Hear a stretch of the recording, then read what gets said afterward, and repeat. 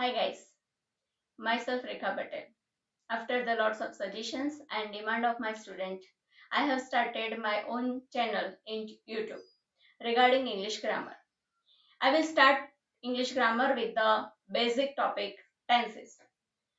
We have learned it from the primary level that there are three types of tenses. We have board two, and in the board there are it is written on the board that there are three types of tenses: present, past, and future. These tenses are important to learn English, to speak English, to read English, and to converse in English. There are subtopics also of these three tenses. First of all, we focus on the present tense. There are three subtopics, subtenses, just like simple present, continuous present, and perfect present. Just like that, we have also past, simple past, continuous past, and perfect past. Also, we have future, and in future, simple future, continuous future, and perfect future. But the basic thing is what? I can tell everything in Gujarati also. કે we have આપણે નાનપણથી ત્રણ tense શીખ્યા છીએ, present, past અને future. એના સબ topic પણ શીખ્યા છીએ કે સિમ્પલ પાસ્ટ, ચાલુ વર્તમાન કાળ, પૂર્ણ વર્તમાન કાળ, એની જ રીતે સાદો ભૂતકાળ, ચાલુ ભૂતકાળ, પૂર્ણ ભૂતકાળ, સાદો ભવિષ્યકાળ, પૂર્ણ ભવિષ્યકાળ ને પૂર્ણ ભવિષ્યકાળ, પૂર્ણ ચાલુ ભવિષ્યકાળ. હવે આની અંદર સૌથી જરૂરી શું છે તો એના માટે આપણને વર્બ ફોર્મની જરૂર પડે. And there are lots of verbs in English directory, in English dictionary, and all over surroundings. But there are a few verb forms that we call irregular verb forms, and we have to learn only those because they are different from stage to stage. First stage is main verb એટલે કે મૂળ ક્રિયાપદ. Second stage is past tense of verb એટલે કે ભૂતકાળનું ક્રિયાપદ. And third stage is past participle, that means ભૂતકૃદંત. એના માટે પણ આપણી પાસે બહુ સરસ મજાની ટ્રીક છે કે એને યાદ કેવી રીતે રાખવા. કે છે તો ઘણા બધા, પણ યાદ કેવી રીતે રાખી શકાય? કારણ કે યાદ રાખવા એ જ મોટો પ્રશ્ન છે. તો જે એક સાથે એક સરખું રિધમ કરતા હોય અને ઇરેગ્યુલર હોય એવા વર્બ્સ ફોર્મ્સ ને આપણે અલગ અલગ કેટેગરીમાં વહેંચીશું. એના માટેનું સરસ મજાનું ઉદાહરણ છે કે દાખલા તરીકે ગીવ, ગેવ, ગીવન, ટેક, ટુક, ટેકન, કે જેનો બીજો વર્ડ જે છે એમાં બધામાં સેકન્ડ નંબરે એ આવે છે અને ફોર્થ નંબરે ઈ આવે છે. પ્લસ પાછળ જે ભૂતકૃદંત છે એની અંદર બધામાં જે મેઇન આપેલું છે એની સાથે એન લાગે છે. તો આવી રીતના ઘણા પદ આપણી પાસે છે જ, તો એવાનું લિસ્ટ બનાવીએ. સેકન્ડ કેટેગરીની આવે છે કે by, boat, boat, bring, brought, brought, fight, fought, fought, think, thought, thought, કે જેના બે વર્ડ ફોર્મ સેમ છે પણ સાથે સાથે એની રિધમ પણ સેમ હોય તેવા. તો કેચ, કોટ, કોટ, ટીચ, ટોટ, ટોટ, think, thought, thought, six, short, short. તો બધા જે છે એવાનું લિસ્ટ બનાવી દઈએ એટલે આપણને ખ્યાલ આવે કે આ કેટેગરીના છે. તો આની અંદર બધામાં એક જ વર્ડ અથવા તો બે વર્ડ, એક લેટર કે બે જ લેટર આપણા બદલાય છે, બાકીનું પાછા ઓ યુ જી એચ ટી અથવા એ you G H T A same to same જ રહે છે. બરાબર, તો આપણને યાદ રાખવામાં અનુકૂળ રહે. થર્ડ કેટેગરી છે કે જેની અંદર મેઇન વર્બમાં લાસ્ટમાં ડી આવે છે તો એનું ટી થાય છે કે send, Saint, Saint, spend, spend, spend, build, built, built. તો આ બધાની અંદર શું થાય છે કે પાછળ જે લાસ્ટ લેટર ડી છે એનો લાસ્ટ લેટર ડી ના બદલે આપણે ટી લખવાનો છે. સાથે સાથે એવી પણ કેટેગરી છે કે keep, kept, kept, sweep, swept, swept, slip, slept, slept. તો આ બધા શું છે કે એની અંદર પણ જે એકનું રાઇમ થાય છે એ જ બીજા બધાની રાઇમ થાય છે. તો આવી રીતે આપણે કેટેગરી વાઇઝ વર્બને વહેંચી શકીએ. એનાથી આગળ પણ આપણી પાસે છે ફિફ્થ કેટેગરી કે જેની અંદર કહી શકીએ કે નો new ન્યોન, blow blue blown, flow flu ફ્લોન, કે એની અંદર પણ એક જ સરખી રિધમ વાગે છે કે એ રિધમથી આપણને મોઢે કરવામાં પણ અનુકૂળતા રહે છે, લખવામાં પણ અનુકૂળતા રહે છે અને સાથે સાથે યાદ કરવામાં પણ અનુકૂળતા રહે છે. અને આવી રીતે આપણે વર્બ ફોર્મ જે છે એ વર્બ ફોર્મને બનાવી શકીએ છીએ. સાથે સાથે યાદ રાખી શકીએ છીએ, સાથે સાથે લિસ્ટ આઉટ કરી શકીએ છીએ અને લિસ્ટ આઉટ કરેલા હશે, કેટેગરી વાઇઝ વહેંચેલા હશે તો જ્યારે પણ આપણે એને યુઝ કરવા હશે ત્યારે આપણે એને યુઝ કરી શકીશું. તો આપણો પહેલો ટોપિક છે વર્બ ફોર્મનો, એ આપણા માટે બહુ ઇઝી થઈ ગયો છે કારણ કે આપણે એને જુદી જુદી કેટેગરીમાં વહેંચી કાઢ્યા છે અને એ કેટેગરી વાઇઝ આપણા માટે 4 કે 5 કે 6 કેટેગરી છે કે જે કેટેગરીને આપણે યાદ રાખવાની છે.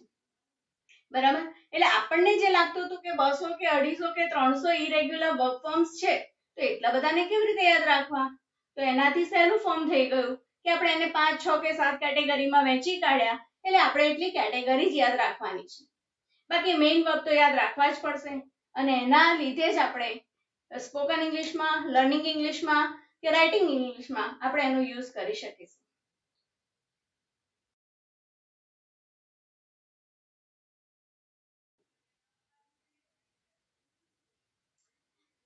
આગળ આપણે જોયું કે ક્રિયાપદના રૂપો જે છે એ બહુ મહત્વના છે કે જે આપણને આવડવા જોઈએ. કદાચ આપણે ગુજરાતીમાં જાણીએ છીએ પણ એને અંગ્રેજીમાં શું કહેવાય આપણને ખબર પડતી નથી, તો એ તો આપણે મોઢે કરવા જ પડે કે કોને ગુજરાતીમાં અંગ્રેજીમાં શું કહેવાય છે. પણ એને યાદ કેવી રીતે રાખવા એની આપણે જુદી જુદી ટ્રીક જોઈ અને એના પિક્ચર્સ પણ તમને અહીંયા આપવામાં આવશે કે જેથી કરીને તમે એને ફોર એક્ઝામ્પલ આવી રીતે તમે કેટેગરી વાઇઝ અલગ અલગ કરી શકો છો.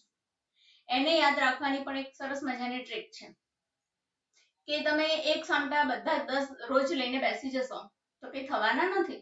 તો શું કરીશું કે આપણી કેપેસિટી પ્રમાણે આપણાથી જો 5 થાય છે કે 10 થાય છે તો એ આપણે લઈશું. એને બોલીને, લખીને કે પછી કોઈક બીજાની સામે મોઢે ઓરલી બોલીને કે પછી ગોખીને, ક્રેમિંગ કરીને આપણે એને તૈયાર કરીશું. એ તૈયાર થઈ ગયા પછી એને જાતે આપણે મોઢે લખી કાઢીશું. પછી સેકન્ડ ડે જે છે, સેકન્ડ ડે જ્યારે શરૂ થાય ત્યારે આગળ જે ફર્સ્ટ ડે કરેલા છે એને રિવાઇઝ કરીશું અને બીજા નવા 5 અથવા 10 એ એડ કરીશું અને એની પ્રેક્ટિસ કરીશું જે આપણે ફર્સ્ટ ડે કરી હતી. થર્ડ ડે આપણે ફર્સ્ટ અને સેકન્ડ ડે ના જે છે એને રિવાઇઝ કરીશું, એમાંથી આપણે થોડા ઘણા રેન્ડમલી લઈને લખી કાઢીશું કાં તો બીજાની સામે બોલી જઈશું અને નવા બીજા જે છે 5 અથવા 10 એને આપણે તૈયાર કરીશું. આ ચેનલ જો આપણે 10 જ દિવસ ચલાવીશું તો આપણી સામે જો 10 કર્યા હશે તો 100 ક્રિયાપદો તૈયાર થશે. માત્ર 10 દિવસની અંદર 100 ક્રિયાપદોનું લિસ્ટ આપણી સામે રેડી હશે, જે રિટર્ન બેઝમાં પણ હશે, ઓરલી પણ આપણે કરેલું હશે કે જેથી કરીને આપણે એને રિવાઇન્ડ કરવું હશે તો કરી શકીશું, પાના ઉઠલાવીને જોઈ શકીશું. તો આ રીતે જો કરવામાં આવે તો 10 દિવસમાં, 15 દિવસમાં કે 20 દિવસમાં આપણે ક્રિયાપદના રૂપો તૈયાર કરી શકીએ છીએ. હવે બીજું રહ્યું કે સેન્ટેન્સ સ્ટ્રક્ચર.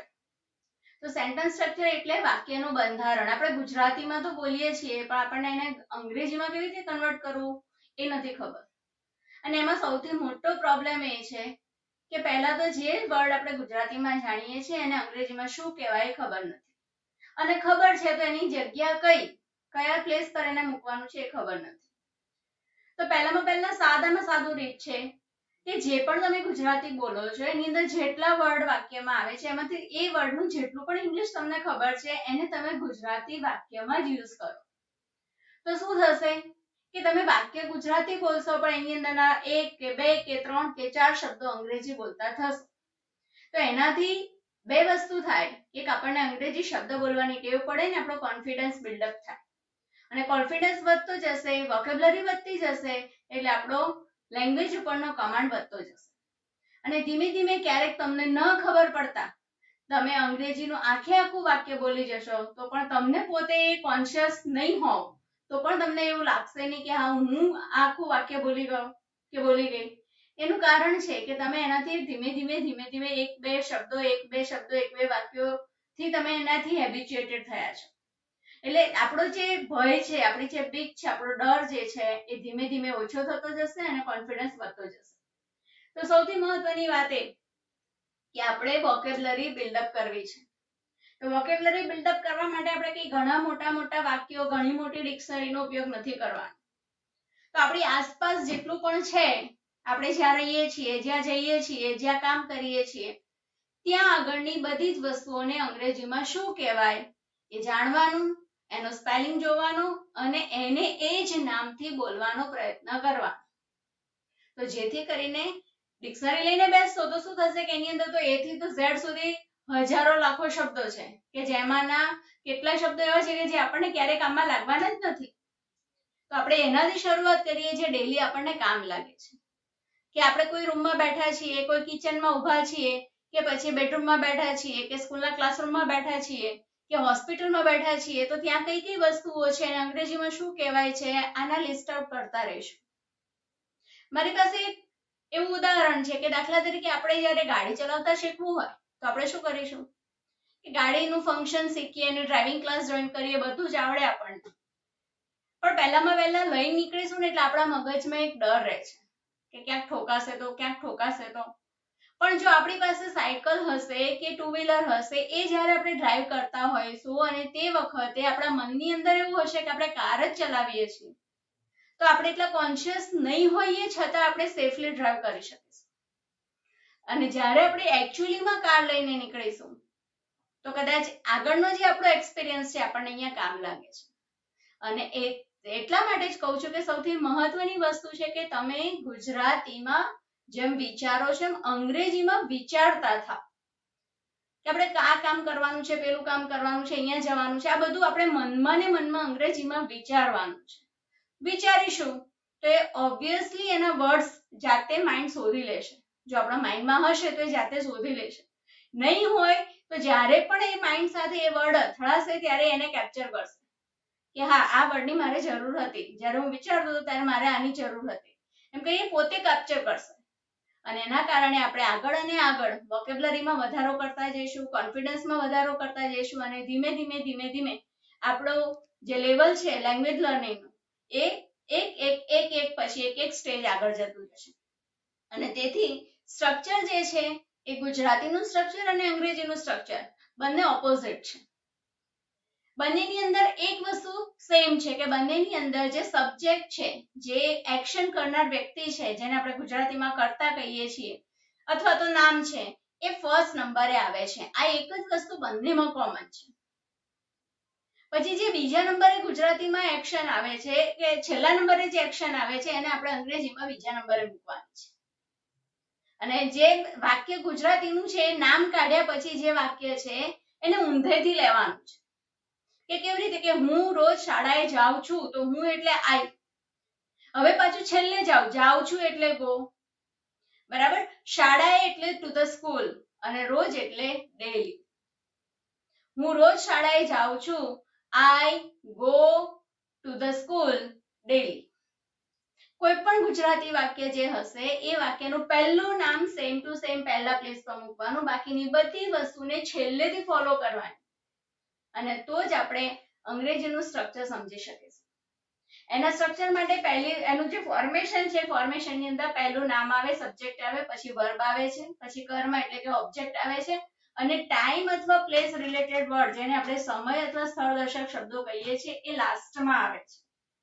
જે આપણને આપણા માટે ઓપ્શનલ છે કે લખવા છે, નથી લખવા, બંને લખવા છે, કોઈ એક લખવો છે, એ આપણા ઉપર ડિપેન્ડ છે. કે આપણે જ્યારે વાક્ય બનાવવા માંગીએ છીએ કે હું શાળાએ જાઉં છું તો પણ ચાલે, હું રોજ શાળાએ જાઉં છું તો પણ ચાલે, હું રોજ 10 વાગે શાળાએ જાઉં છું તો પણ ચાલે, કે I go to the school every day, I go to the school at 10 o'clock every day. તો જેમ જેમ આપણે વર્ડિંગ વધારતા જઈએ છીએ એમ આપણે ત્યાં આગળ લખતા જઈશું.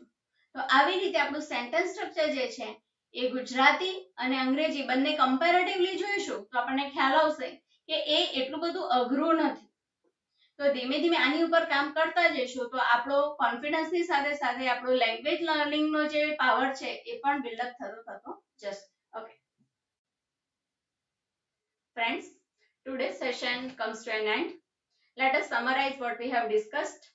First of all, tenses and types of tenses, then verb forms, how to remember verb forms, then sentence structure, and now we complete it. So if you like the video, please like it, share it, and if you want to see more videos, then subscribe and select the bell icon to all so that you will get the notifications whenever I will upload a new video. If you get any doubt on today's topic, so please ask me in a comment section. See you in the next video. Bye bye.